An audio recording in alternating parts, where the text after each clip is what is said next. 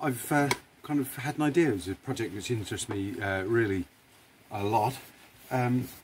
My daughter, my eldest daughter, did a 4-year degree course in Trinity, and she alerted me to this thing called the Royal Game of Ur.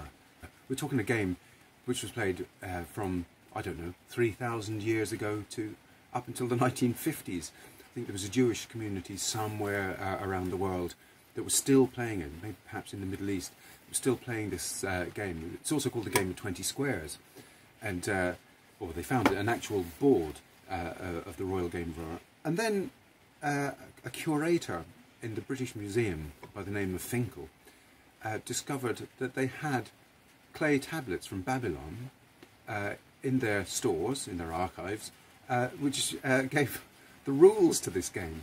And I'm going to make a set for my daughter for her birthday, which is coming up fairly soon. So that I want to make this box, and I want to paint it, and I want to make it decorative and something to be proud of, and that she will treasure, you know, hopefully, because I made it. This is what I have to work with all my tools, kind of arranged in a way that I can see them. So anyway, look, these are the sides. I'm just sort of not quite sure what wood that is. It looks like a kind of oak. I got that from woodworkers. So I'm just at the moment just making sure that it's all sort of exactly the same height. I've got to turn this over, plane the other side just to make sure. I've got this piece of plywood, kindly given to me by a neighbour, and this will be for the tops and bottom of the box. I've been building up almost like in a Japanese lacquering way the paint on the box, just so that it's fairly robust layer of paint. That's right, this is what we've got so far. I need actually to paint the edges and slightly on the inside. That's going to be all green baize in there, green sort of felt or something that I've got a load of it. I'm going to glue that into the inside of it, make it look a little bit plush. And I bought these tiny little catches. Let's see how they are. Hopefully they'll, I did measure them, so that will come over. I marked out the whole thing into the squares that are needed. And I marked it out with a PTT pen. A PTT pen with white ink. Pastel thing there, and I've marked in the areas that I want, and I want to have these in gold. So, and now you can see that I've actually started on this one here. Okay, so look, there we go. I've actually started to put the gold leaf on here. So the whole thing, all those areas that are red, they'll be gold, and all the patterns, those little sort of squares, will be filled in, detailed there. I haven't decided what colours to do them yet, but they'll be pretty close to the original anyway. So that's it. And when the whole thing is put together, it required some planning, because I had to plan out those in-between areas, because there's going to be hinges there, and it will hinge that way. And so we get a kind of a strip, which is roughly the equivalent to the other strips. You see what I mean? Which is a centimetre. Each one is a centimetre. Okay, so that's how I'm doing so far. It's slow going, but I'll have to get a move on, won't I? Yeah, because this has to be done either before December the 2nd, which is my eldest daughter's birthday, or Christmas. At the rate it's going, it's probably going to be Christmas.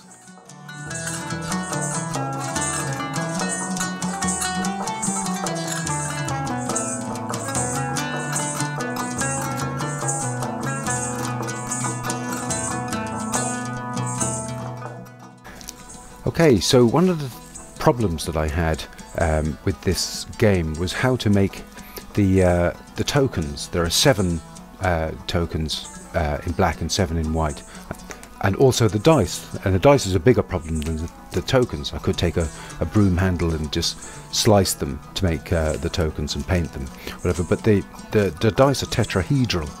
So what I've decided is, and it's kind of in line with the Sumerian, Babylonian feel of this thing, that I'm going to use a polymer clay, but clay would seem like a good, you know, a good material to make something like this for. So what I've done is I've made an equilateral triangle.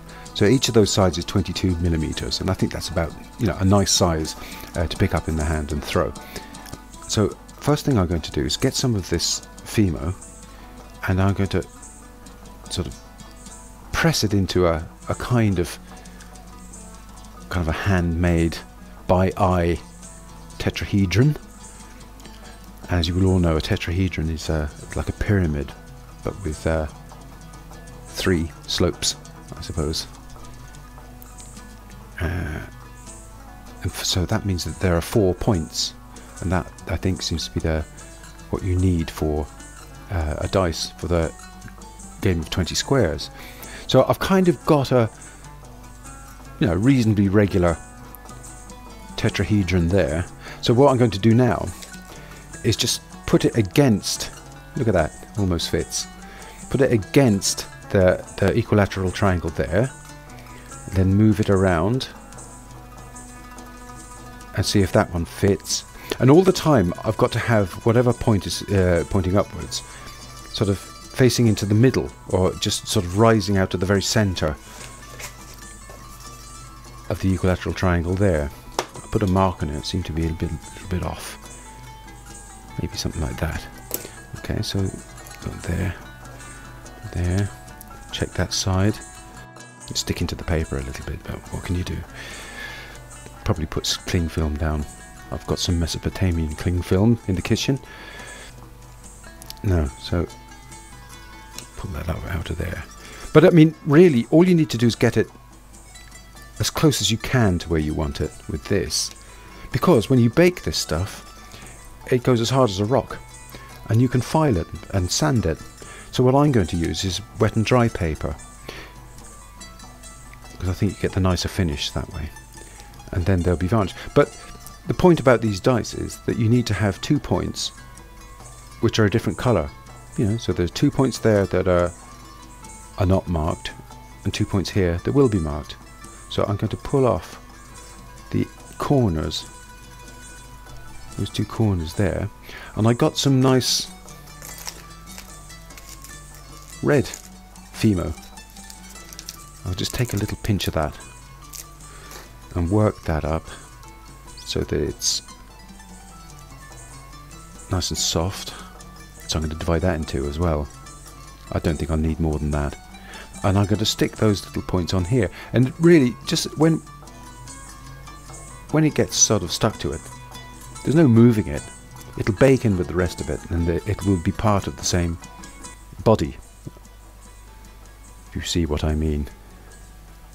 And the dice that are actually found with the original board, they look very, very worn. I mean, they've been around for 5,000 years, so, but I mean, they look as if they were well used, and they're very rounded. They're very rounded at the points. Perhaps that was through use or whatever. And if they were clay, I suppose you would start knocking lumps off them, wouldn't you, if you throw in them and they're hitting the floor. So you can see what I've got written here, 29 grams and 14 centimeters. So 14 centimeters because there are 7 tokens in black and 7 tokens in white. So if I get 29 grams, I don't know why I chose 29 grams. That was just a bit arbitrary. I had to go at this before, and I arrived at 29 grams. 30 grams would be perfect, I suppose, or even 25 grams. So something that you can remember. And then I've got to squeeze it and munge it all together. It starts out a bit hard, this stuff, but eventually it goes soft. I suppose if you want a stress reliever, this is kind of good stuff, isn't it? You end up being able to crack walnuts with your bare hands. Take this out of the way, and let's see. Now I've got 14 centimeters marked here and here. Okay, so let's start pushing it around.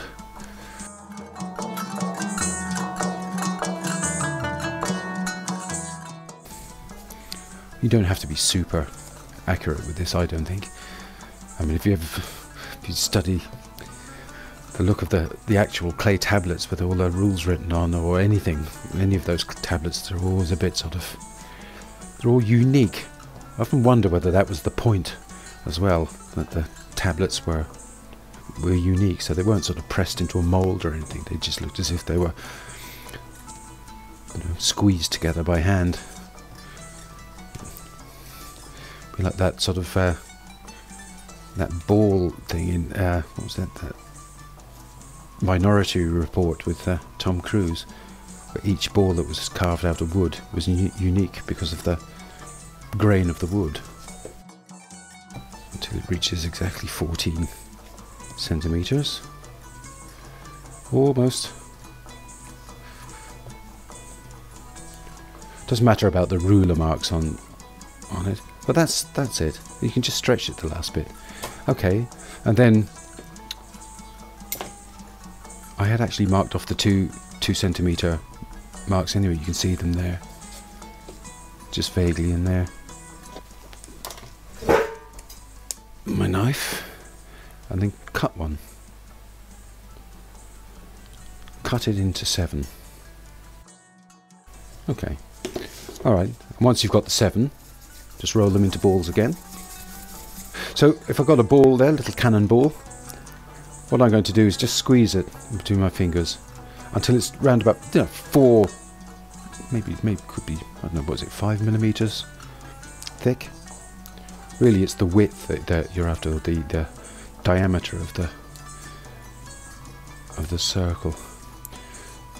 So you can imagine that if the Sumerian game maker was making something, he'd make these out of clay too. I must go to the British Museum one day when we're all free to move around and take a good look at the original. So this could be made out of wood, but I think this is better because we can actually sort of inscribe into it something or other. So if we get something that size there. I have this old bottle of ink that was lying around in my stores for must be 30 years or whatever, but it has a lovely kind of shape in the lid and a circle in the middle, which will become useful. And I'm going to just press it into the centre. Just make sure I get a good one there. I'm also going to put it in 4 other times because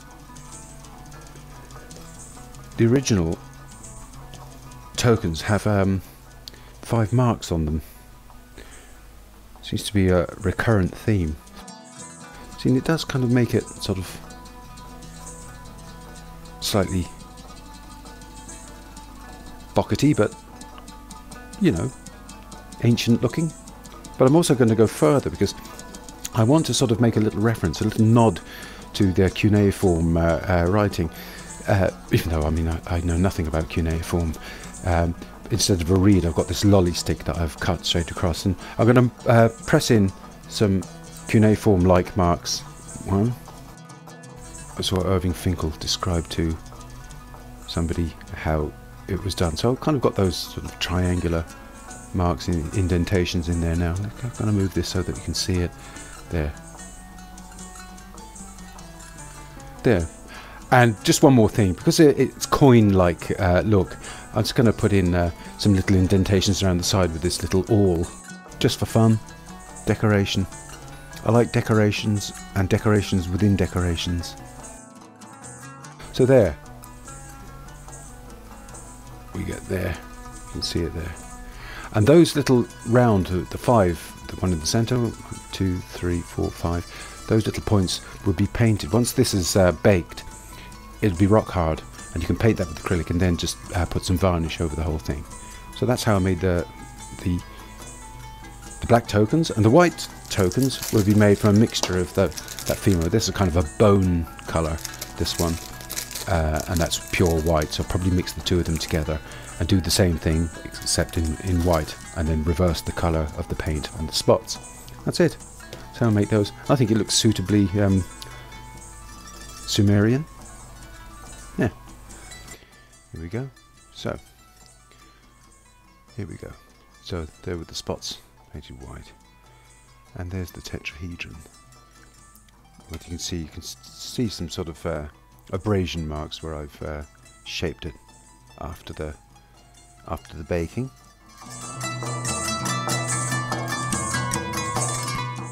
Oil materials. Oh my god. Oh my god. Is this what I think it is? What is this? I think I know what this is. Oh, it's double wrapped. I think I know what this is. I think Oh my god. this might be.